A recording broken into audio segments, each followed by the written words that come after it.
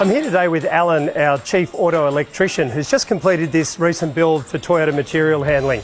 And I thought I'd get Al to talk us through exactly what he's done to meet the requirements of Toyota's, well, their fit out, I suppose.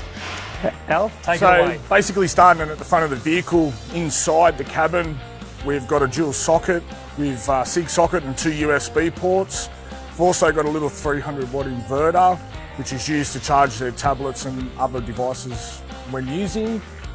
We move back out into the back part of the fit out. We've got 2 interior lights, also with a work light, all running off a dual battery system, which is also hooked up so they can jump start the car off the dual battery system if they ever need to.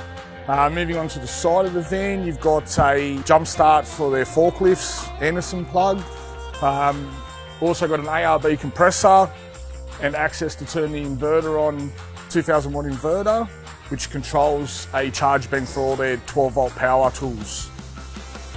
Move down to the back here, on the step we've relocated the sensors and given them a little step, so easy access into the vehicle and a bit of protection to the rear bumpers.